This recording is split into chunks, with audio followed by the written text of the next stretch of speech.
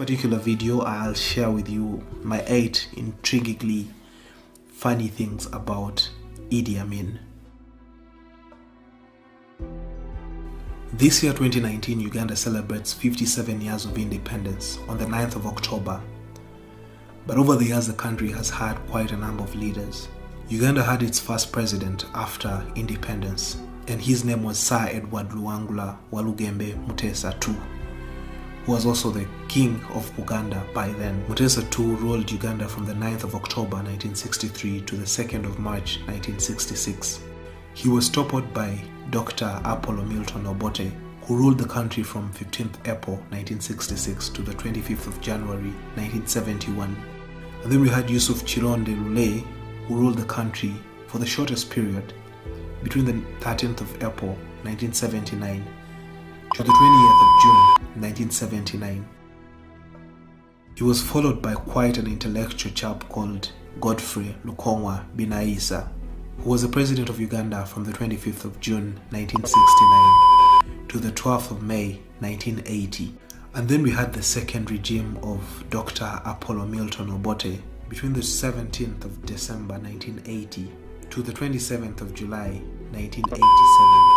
He was followed by Tito Okello Lutwa, who was an army general. And this guy ruled Uganda between the 19th of July 1985 to the 26th of January 1986, when an energetic Yoweri Kaguta Museveni, the current president of Uganda, took over.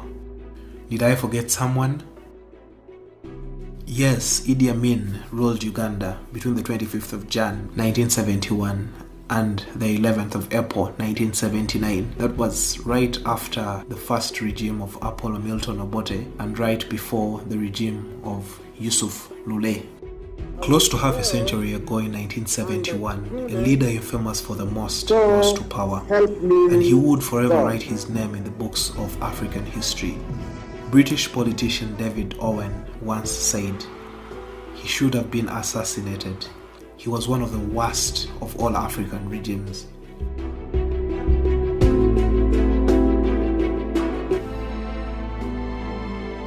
But when you go through vintage tapes, you seem to see a fine line between fury and a man who loved his country, even if his pronunciation of the common phrase, Pearl of Africa, left you laughing. If they wanted Uganda to be called as a Pearl of Africa, as was said by late Sir Winston Churchill. Most accounts reveal that he was born in Koboko to a Kakwa father and a Lukbara mother in 1925. This date is, however, quite confusing because some accounts point to 1923, while his son Hussein, in an interview, said his father was born in Kampala in 1928. If you do not know, Kakwa land is located in West Nile. This is a section in the northwestern part of the country. The Kakwa are believed to be closely related to the Nubians of southern Sudan. Little is said about Idi Amin's dad, but some books show that, like many African kids, he was abandoned by his father at a very tender age, and he was raised by a single mother, a lady called Ate Asa. Duty of the woman is the house woman. He knows how to keep house very well. If he can do that, let me make first examinations, appoint women to be the managers of hotel, which is done. I guess this also partly explains why you hear more about his mother, who unfortunately died in 1970, just a year before he became president.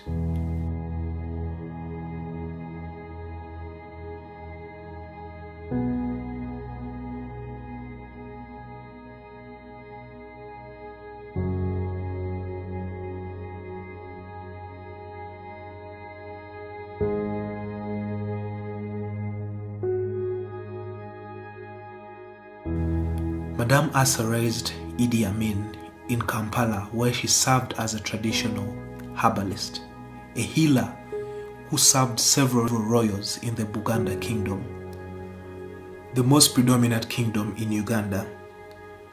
I guess this also partly explains the presence of a Nubian community in Kampala. We call them Abanubi.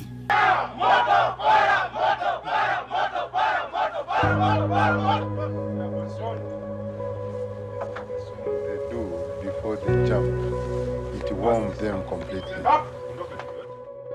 But all stories you read about Idi Amin show that he was not well educated. There was an outright lack of a decent form of education, and you could say that this is why he often did agree with the learned, or call them the elites. You shouldn't. If you want, you come direct to Uganda and get your representative in Kampala so that he can give you accurate information. But I wanted to ask you, are you not afraid of interviewing the conqueror of the British Empire as you are British? You are not afraid of... Everybody, they loves me, and therefore I am one of their the hero in the country, and therefore everybody is responsible for my security. I am not afraid because I know exactly how and when I will die. This I know. But when you study him really close and you read books of history, you'll know that even in his many flaws, there wasn't a lack for wisdom in the way he acted. In 1946, Idi Amin joined the Imperial British Army, the King's African Rifles. At this point, he only served as a cook. And when a time came when they needed an extra pair of boots, the man joined the army, quickly rising in the ranks to reach the title of Afande in 1959, which by then was the highest possible rank for a black African in the colonial British Army. Idi Amin is recorded to have been a very devoted officer who executed all his tasks exceptionally. You are all right for your communication? Yes. Muton, Ogenda did to make it 23. Yes, He fought for the British during a mission to Somalia and also fought during the Mau Mau rebellion. Idi Amin is also remembered for having participated in the quelling of the cattle rustling in Karamoja between the Karamojong community of northeastern Uganda and the Turkana nomads of western Kenya. Quite notably, Idi Amin was the commander-in-chief of Obote's army when Obote came into leadership. But most fascinating of all is that he deposed him in 1971 in a bloodless coup while Obote was attending a Commonwealth Heads of State conference in Singapore.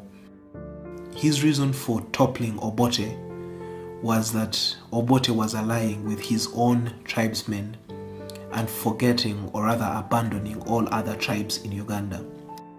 The members of the Uganda Army and Air Force decided to take over from the civilian role because of the last arrangement which were made by the Dr. Apollo Milton Obote to disarm the whole tribe of Uganda except his own tribe Langi and Acholi. I am not ambitious of standing for power, but my job is that I want to hand over the government clean to somebody who is coming into power, all these corruptions, and then when he comes, he will have a good, he will know everything. Even I will brief him clearly, this is what we have got with the Commission of Inquiry report and how much he has got to hand clean government to him. And that's what I want. And then I can go back to barracks. And you will be surprised to see that I am first African who is not ambitious to hand over power to person and then take again order from him. If I am still all right here, you come back, you will see that you come back when the next man into power here, you will see me, I'm coming, saluting him and obey his order. But history books reveal that Amin was also in trouble, and he knew that he was ripe for investigation. Reports have it that he had embezzled funds, and when his cousin Isaac Maliyamungu learned about Obote's plan to investigate Idi Amin, he informed Idi Amin. Maliyamungu would later on become a brutal killing machine and the commander of Amin's army.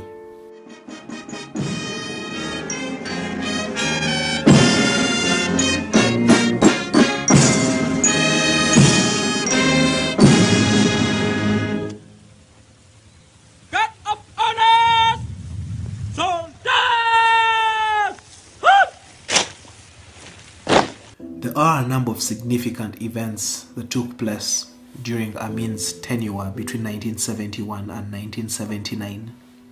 Quite significant was the 1972 economic war, which involved the famous August 1972 90-day ultimatum. This saw the exile of over 80,000 British Asians, most of whom had British passports but were born in Uganda. This is the paper, August 17, all Asians must go. There were mainly Indians whose parents had been brought in by the British in the early years of colonial rule in Uganda. Idi Amin gave them 90 days, only 90 days, to leave Uganda. But he probably didn't know that they were the backbone of Uganda's economy. What will happen to these people if they don't go by the time of it? I think they will be sitting like they are sitting on the fire. I will tell you this. You just wait after 3 months. What will you do to them? Okay, you will see. This was a move that was welcomed by many, especially those.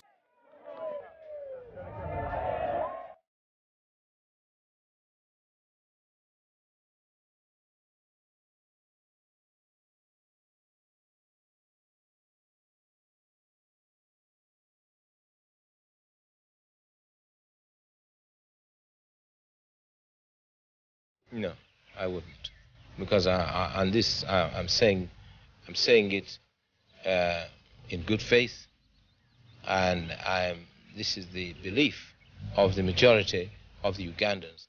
The Ugandans would rather suffer for 2-3 years more and restore themselves to prosperity than having Asian retailers coming back to manage their shops. I think the only role some Asians could play the role like the Madhvani family, the sugar tycoons like Mahendra Mehta family, the big estates where they can really inject new capital into industry. I detest the method he used to evict them. I think the method was barbarous, to say the least, but I think the results which were achieved by using that kind of brutal method of evicting them is a point of no return as far as ordinary Ugandans are concerned. It certainly awoke the spirit of entrepreneurship in the country.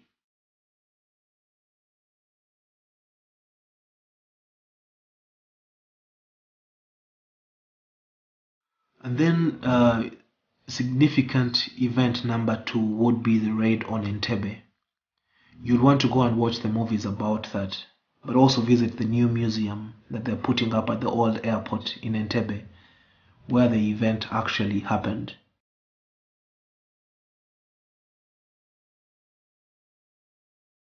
So as we started out at the beginning of the video, I promised 8 things that I find intriguingly interesting about Idi Amin.